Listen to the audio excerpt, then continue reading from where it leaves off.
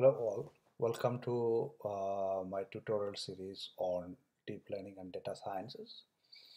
In the first tutorial, I'm just going to give you a walkthrough on time series forecasting with uh, deep learning techniques such as LSTM or long short-term memory network. So the problem statement which I selected for this particular tutorial is energy consumption forecasting. What does it means is that energy consumption, either we know that we all consume either electricity or gas, that is the natural gas, for some of our day-to-day energy requirements, such as running our computers or like operating our microwave or stove or vehicle or heater or cooling machines, etc., etc.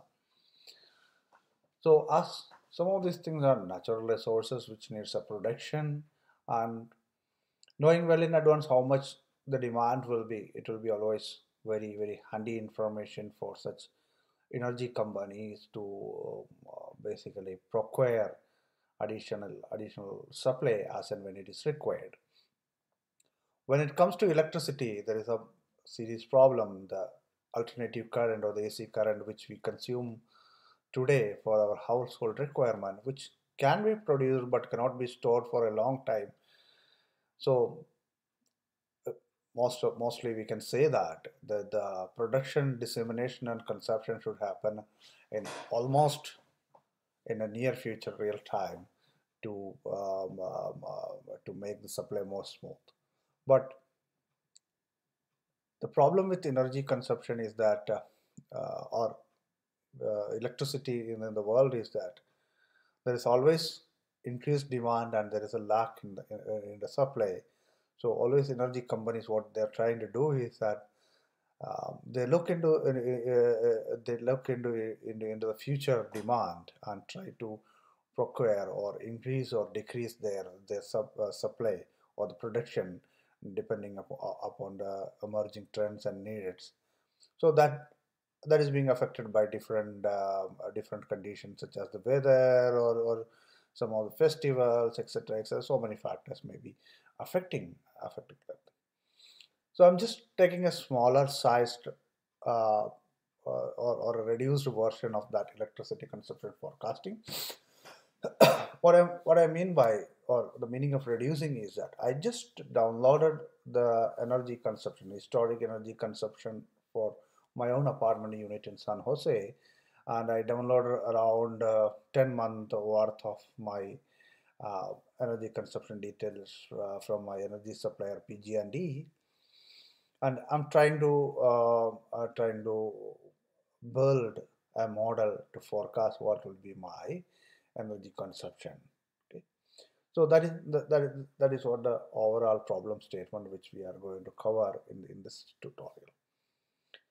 So let's look into the key attributes of the data.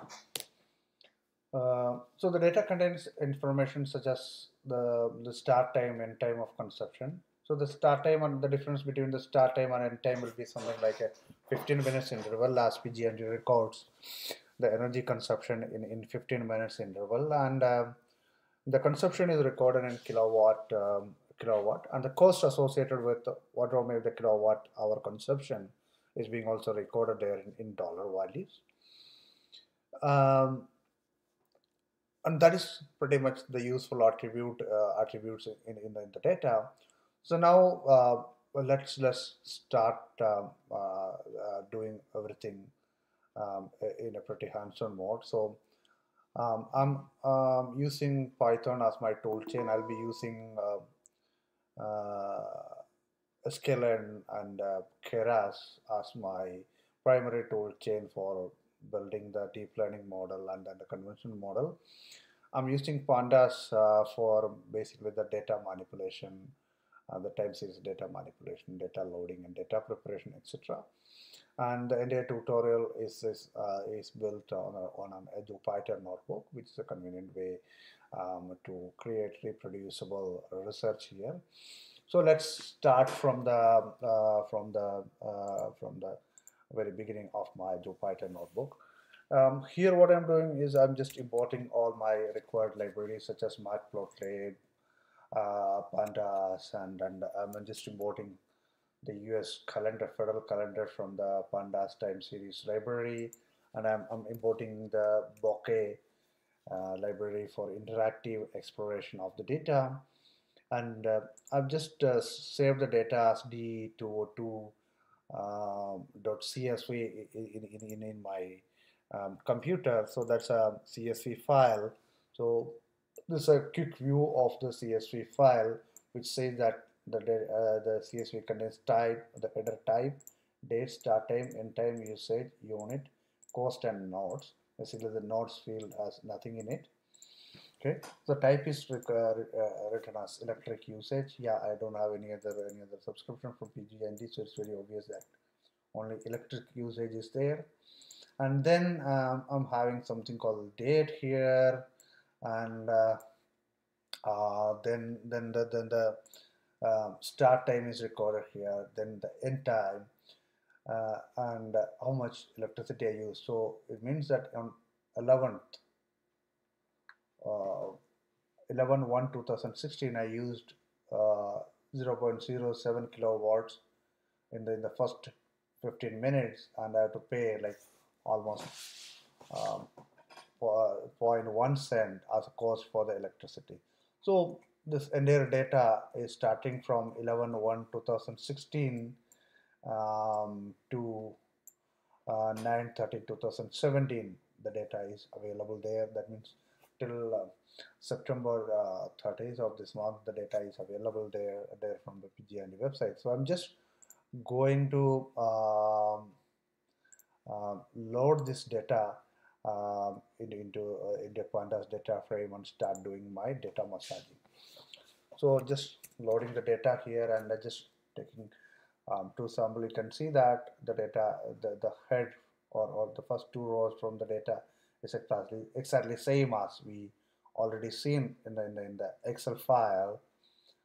So we can see that we have a date field here, a start time field here, and the end time field here, but there's no such things like date and time combined available here. So what I'm trying to do is I'm trying to create a date and time field in this data by concatenating the date and the end time. So why I'm taking the end time here? Because the end time denotes when exactly the consumption is being recorded there. So that means when I concatenate 11/1/16 0.014, so that means in the 14th minute of midnight I use 0.07 kilowatts. Okay, I just wanted the exact time when this usage is being measured there, and from that time I can basically extract a bunch of new features in my data set to make my prediction more easy than the conventional autoregressive moving average or ARIMA or any other more such kind of like time series forecasting technique. So rather than just approaching this as a like conventional time series forecasting, I'm putting that as a multivariate time series forecasting here. So in that way, um, uh, we are trying to like look at the time series forecasting into a newer dimension here. So what we see in the case of like ARIMA or any such model, we need this time and the consumption only. But from the data, what I'm trying to achieve here is trying to construct more and more features so that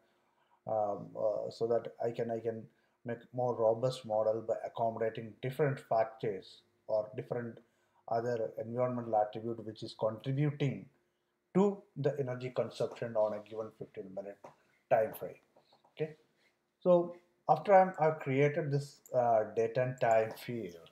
Okay, um, now what I'm going to look is that I'm going to create a new field in my data called date type. What does the date type means is that whether a given day it's a working day or a weekend. So pandas, the daytime data in pandas provides a convenient way to identify a working day. That means Monday through Friday, um, uh, we can identify, or any day we can identify easily from a daytime object in pandas, and then we can classify that in a working day or non-working day. So what the logic I'm applying is that the day starting to from 1 to 5, I'm categorizing it as a working day, and 6 and 7, I'm putting it as a non-working day. So if it is a working day, I'll give the variable 1, otherwise it's a 0. So it's a binary variable I'm creating there as a date type. Okay. So now, so we create the date time. From the date time, I've created whether I create a new field called whether a given day is a working day or not. Now, just wanted to understand out of the entire time frame, which we are like from November to September, date frame in 16 to 17 period in the data set, just wanted to understand which of these days are federal holidays in this country. So for the same, what I did is that I just imported my US federal holiday calendar attribute from the pandas time series utilities, and I'm just creating a calendar object. Okay, from the calendar object, what I'm saying is that get um, get the holidays by the minimum date and maximum days. So in my data, there will be a minimum date. That means starting of November 1st and ending by September 30th of 2017. So find all the holidays which falls between these two date ranges, and then I'm just creating a variable called is holiday. So if any of this uh, date falls in a holiday, there will be true or false value will be applied in my data frame. So an is holiday will be again another say binary variable which I'm creating with true or false values. So if we look into the data now, what we can see that I'm seeing like day type is 0. That means this is a holiday. Okay, and this holiday, whether this is a Saturday and Sunday, sorry, this is a Saturday or Sunday, and each holiday means it's a the particular day is not coming under any of the federal holidays such as Thanksgiving or Christmas or New Year, any such day. So from date and time, now we created two additional features or attribute in the data.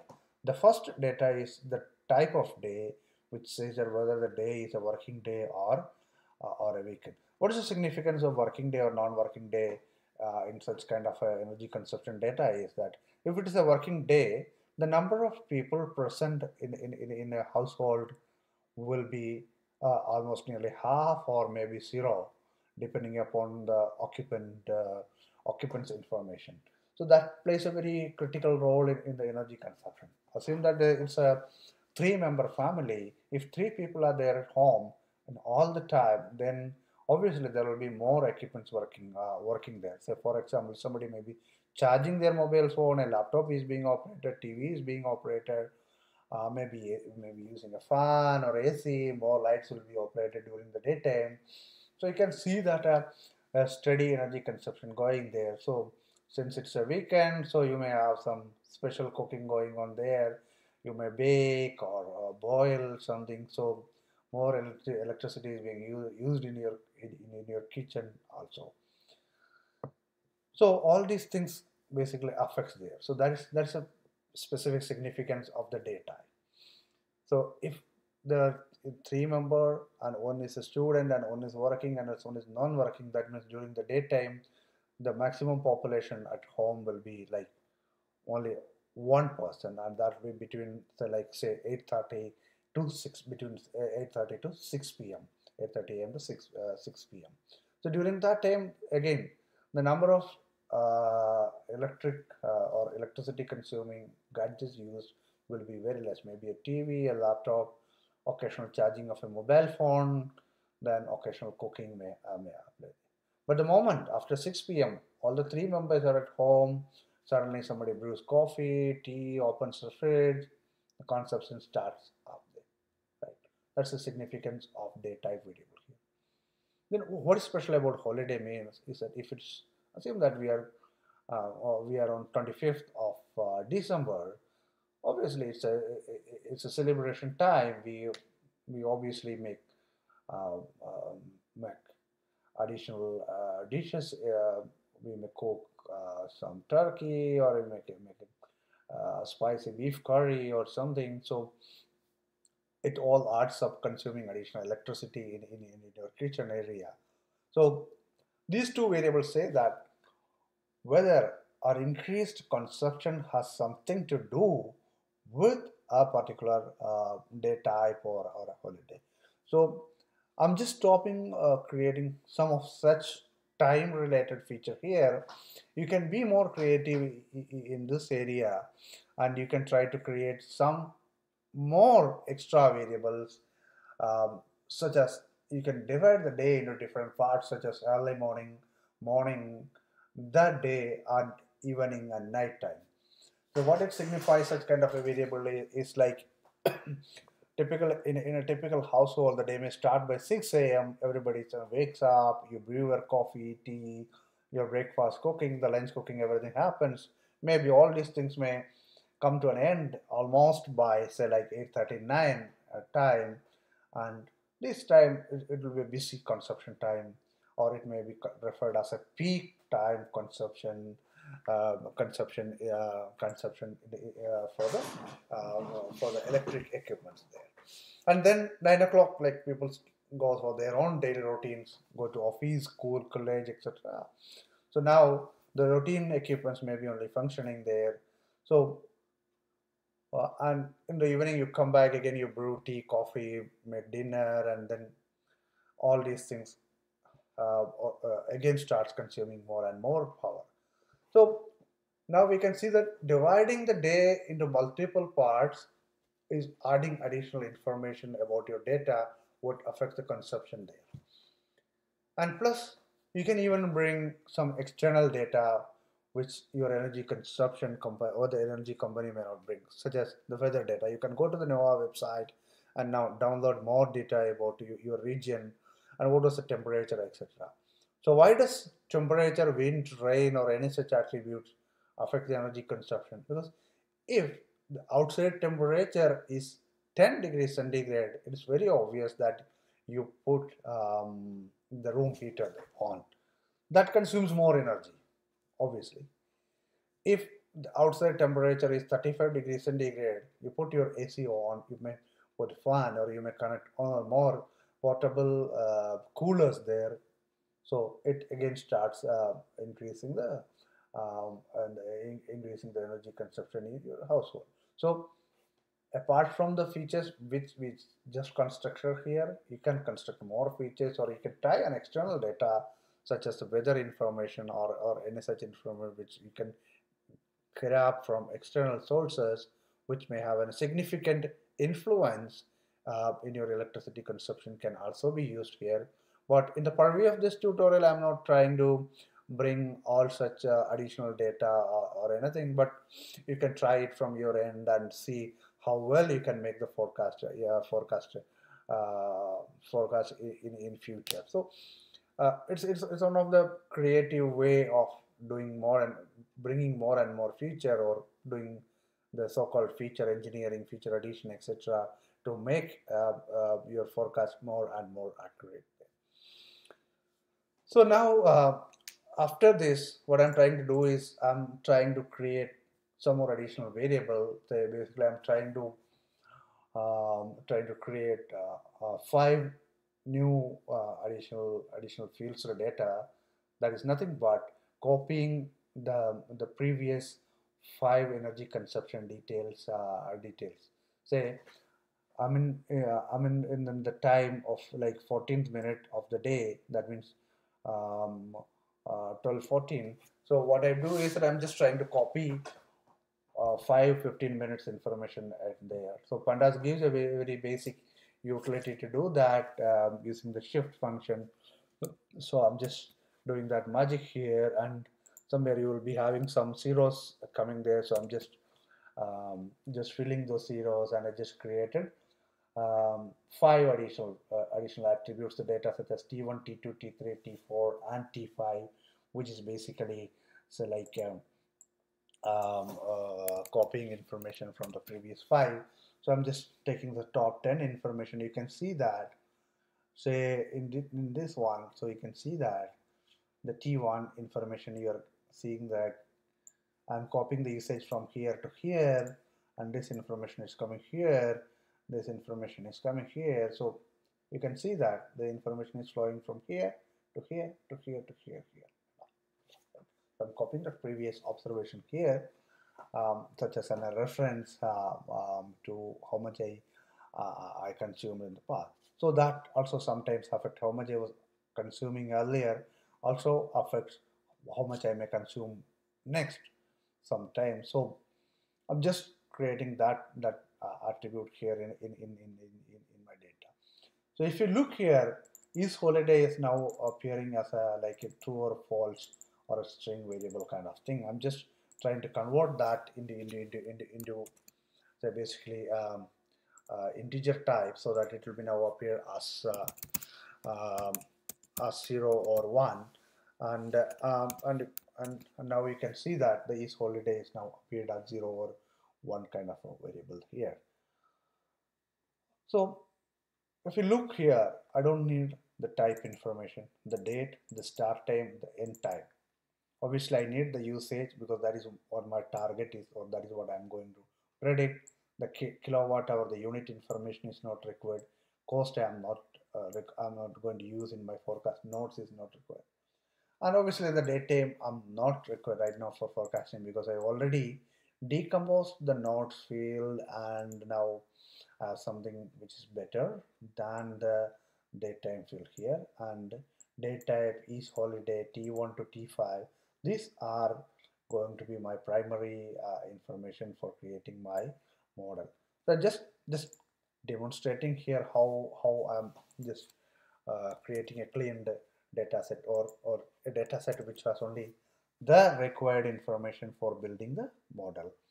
So this is so far what we did is that we just created um, what we did is that we just created a bunch of additional attributes, and also I was just telling about how can we create more attributes to the data.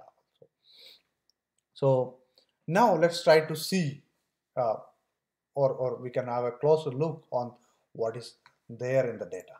Okay, so I'm just using the bokeh library from Anaconda to create an interactive plot of the entire data. So you can see that it's now giving you a plot of the entire data, or of the say like the 10 months data is being plotted here. So I can just zoom and show you some of the information. I can zoom and show you. Yeah, so there's a beauty of using a bokeh library.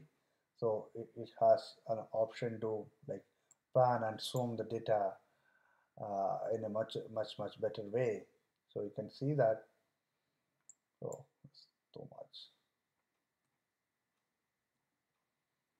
You can have a close look on the data by zooming here. Otherwise you have to slice and dice the data again and again if you use libraries like ggplot or conventional matplotlib kind of a library here. Okay. Sorry.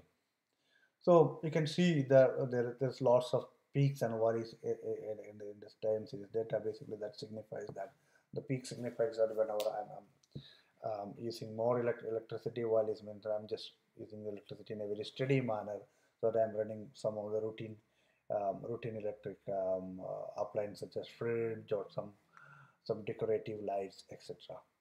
Okay, so let's take a more closer look on the data. Okay, so I'm just trying to extract only the data from the Christmas week.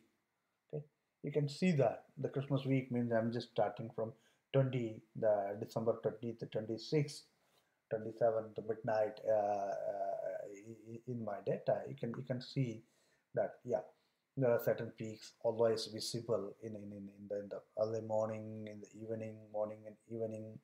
So morning, evening. The peaks are mostly appearing here in the morning, evening, and there is almost a steady consumption throughout the day. Okay, and in the night you can see some sort of a spikes appearing here because it's a really cold weather, so we may need a room heater to heat up our home so that we can stay warm inside, kind of thing. So that is what the data, more closer look of the data reveals there. So let's zoom down to a single day. So I'm just going to the New Year day at 2017. You can see that throughout the night we were having like consuming about 0.4 kilowatts per hour, and till say like something like 8:39, and suddenly we switched off our room heater and started making tea, coffee, lunch, dinner, everything. So it starts, the consumption goes into its peak. And now we are taking rest after our grand New Year lunch, going to be the evening, the dinner time, and like at the evening time. So the tea, coffee for to keep us warm. Everything is being prepared here at the 4 p.m. Almost by 4 p.m. we can have a steady electricity consumption peak appearing here in the fourth hour, and again coming back to steady life, warming our dinner, and then we are going to fire up our room heater. That's where it's on here. You see, so in the Zoom data of a single day, you can see all the story. You can narrate all the story of what your family is doing throughout the day, if you know if you know it in a better manner. That's what the data clearly signifies. So that is what I was talking earlier. So the better, if you can construct more time related features from your data, the better it try to explain you how good or how the or what affects why the consumption is going up and down uh, in your apartment building. So those features, some of those features we already um, already constructed from our data. Some are just given as a hint. So now what I'm going to do is that as we are going to start our data science model building. So you know that as a standard practice, we need to create train, validation, and testing data. So what I'm going to do is that I'm going to keep all the data till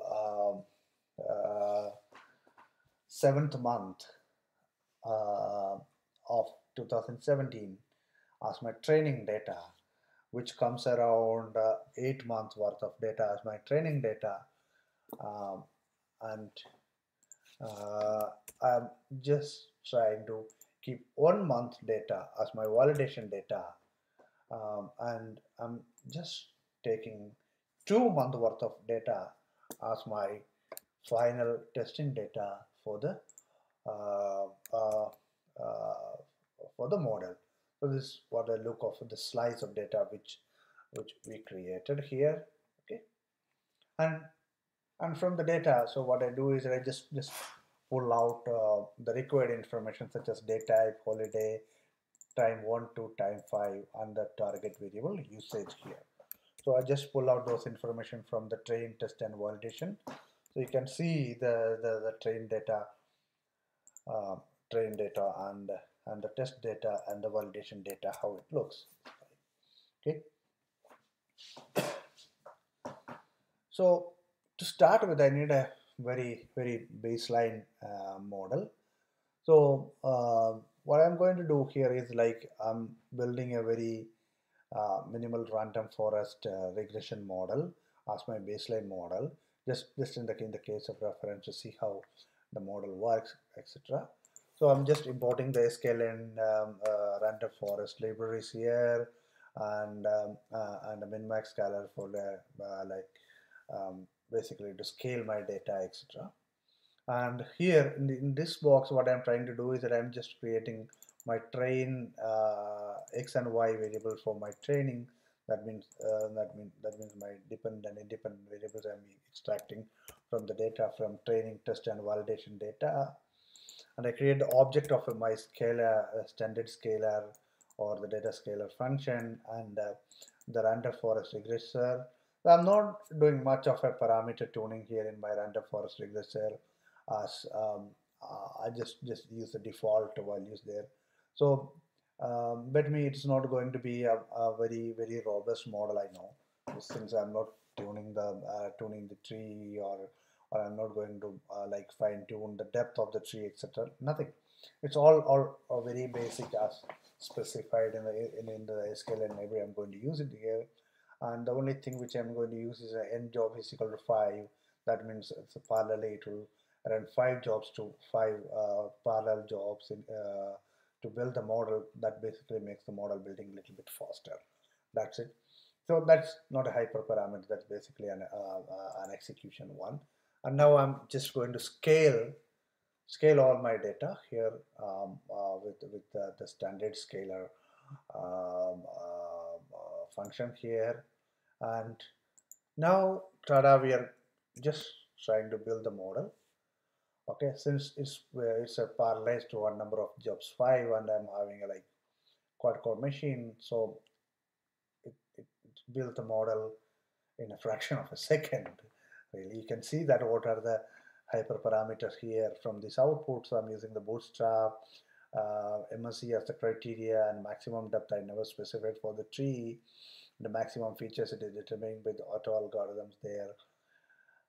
The impurity decrease and minimum impurity split, etc., are very normal as specified in the library. And I'm not using OB scoring or nothing. Okay, so even the warm starting is also not specified there. So the default parameter settings are being used except in the case of number of jobs, and I just built a very basic model here. So let's see what is the R square value in my validation data.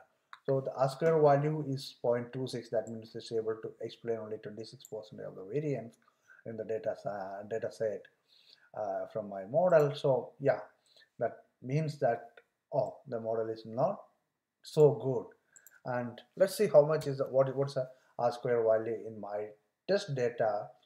And the test data also having the R square of 0.32. That means 32% of the variance is being explained here. um, so let's try to like basically um, uh, visualize the result. To visualize the result, what I do is that I just added the random forest predictor result to my test data frame, pandas data frame, and this is how it looks. My predictions will be here. You see that the usage of 0.03, I predict rate as 0.02. Here the usage of 0.04, I predict rate as 0.06. So you can see that, yeah, some obvious additional predictions I did. Okay, let's see by how good our prediction is. Okay, so you can see that from this data. So you can. So let me zoom it.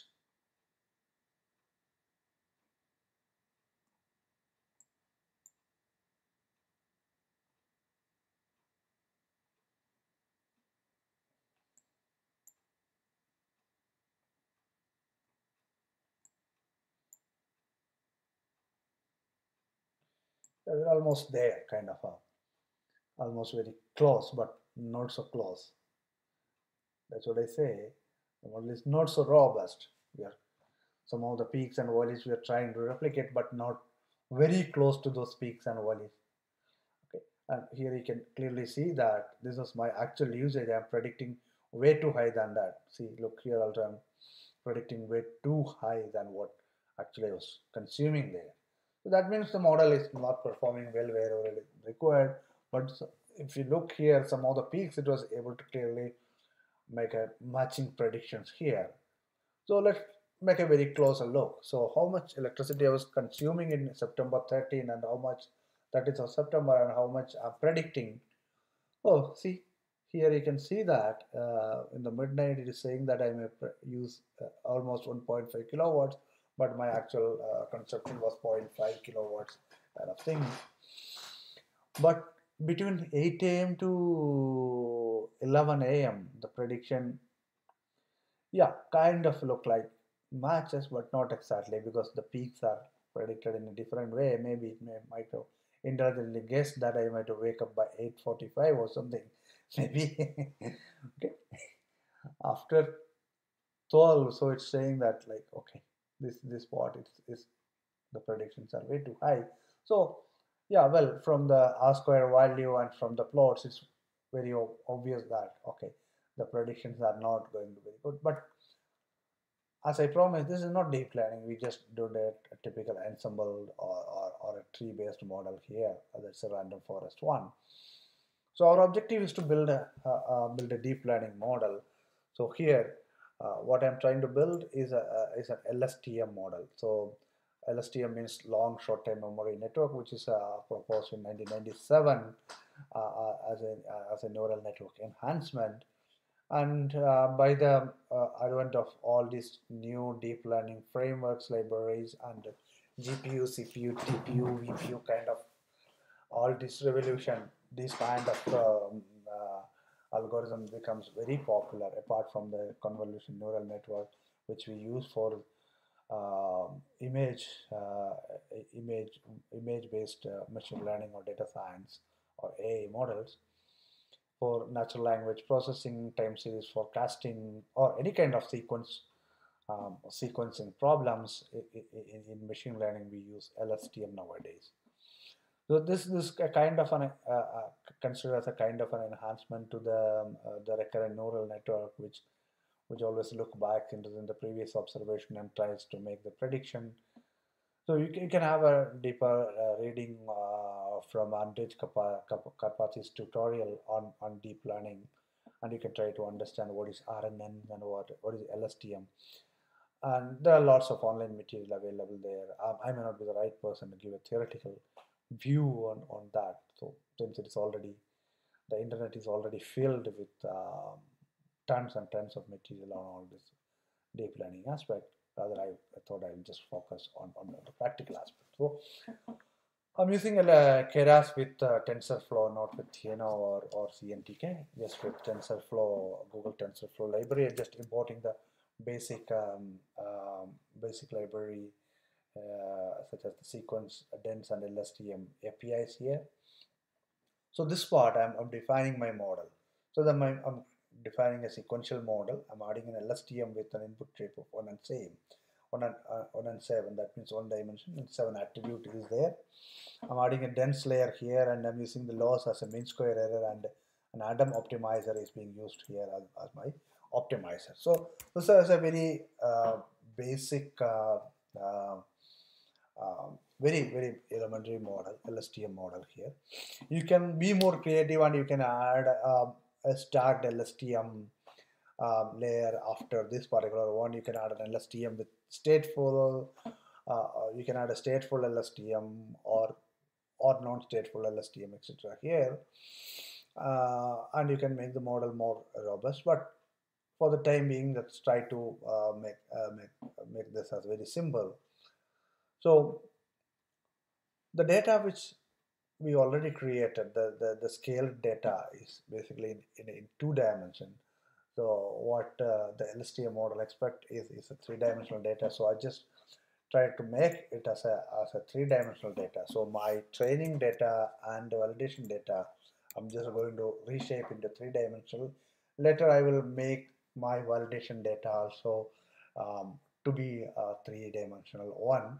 Okay, so I'm trying to fit the model and I'm supplying my validation data here, and I'm saying that batch size is equal to 96 and just run 10 epochs and just run the model. So in a single batch it will feed 96 observation to this model, and it will be having 10 epochs or 10 iterations happening there. Okay, So let's run the model process here. Okay, so it's running. You can see that it's running pretty fast. So it's completed 5 epochs, 6 epochs, 7, 8, 9, and 10. Okay, so now our training process or the model building is completed in 11 seconds, I would say. And let's try to see how the training and the validation loss looks. Okay, you can see that the training mm, loss is slowly decreasing, and so the test loss, but we can see that it's almost getting stagnated here in 10th epoch. Maybe we might have made a wise choice, believe. Okay, so we can see that the training loss was 0.04 and the validation loss is 0.029. Yeah, from the given data and given hyperparameter. Again, in the case of this model also, I didn't do much of a hyperparameter tuning, so we can say that this is just working model, not a robust model. So we have to do more of hyperparameter tuning to make the model more robust and efficacious. So just reshaping my testing data, and I'm predicting the data. So the prediction happened, and I'm appending that into test my test data. So let's try to see um, the prediction here. So I'm just plotting the actual usage. Actual usage is blue line. The random forest prediction is green, and deep learning prediction is red. So let's zoom the data.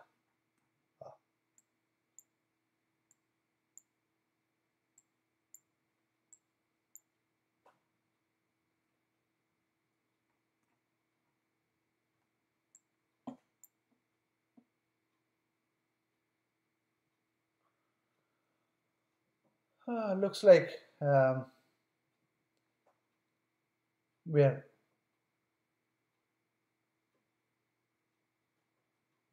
pretty much